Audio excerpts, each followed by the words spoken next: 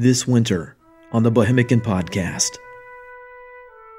They found themselves behind enemy lines, where allies became adversaries in the war to end all wars.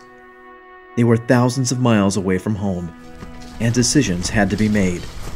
They were the Czech Legion, and if they wanted to return to the newly created Czechoslovakia, they would have to fight their way out of Russia.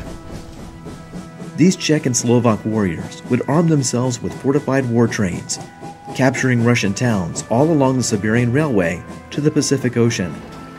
These men would be led by officers that had to make tough decisions to fight and raid their way to freedom.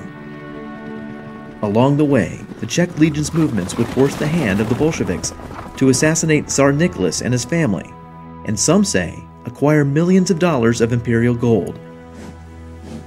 Our Bohemican Podcast staff searched through archival materials and poured through century-old first-hand accounts to help place a human face on the story of war.